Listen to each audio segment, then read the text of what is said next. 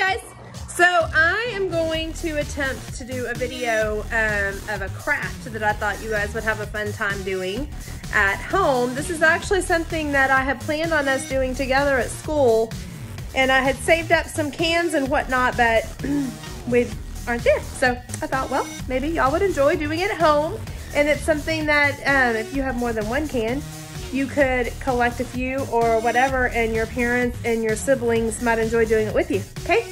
So the first thing that you're going to need is a can, all right?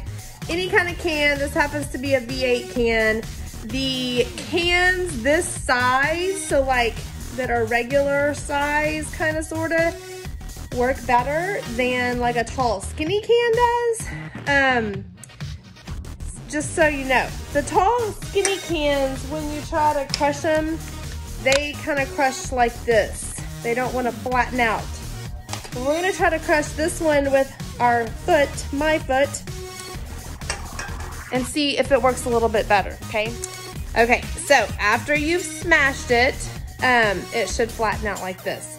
So you have a flat can, and then we're going to create our fun craft. Okay, then you're going to take your can and you're going to lay it on a piece of paper. I've chosen a piece of, it's like scrapbook paper, but it's just like kind of construction grade as far as how heavy it is.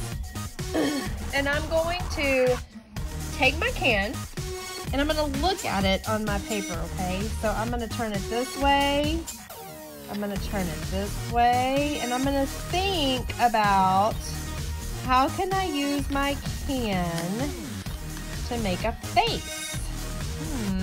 I could leave it that way. I could make a tongue. I think I might like this. This is going to be my mouth. My mouth is going to be open like I'm screaming. And then I'm going to paint my eyes and stuff. And then around the can, this will be just my face.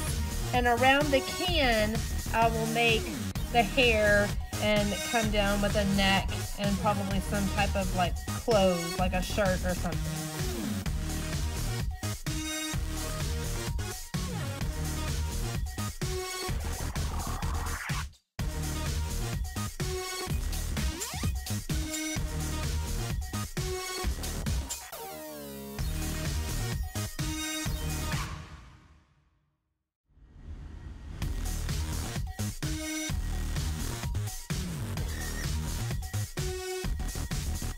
Okay, so just to end this off, I got a little carried away and did a second one.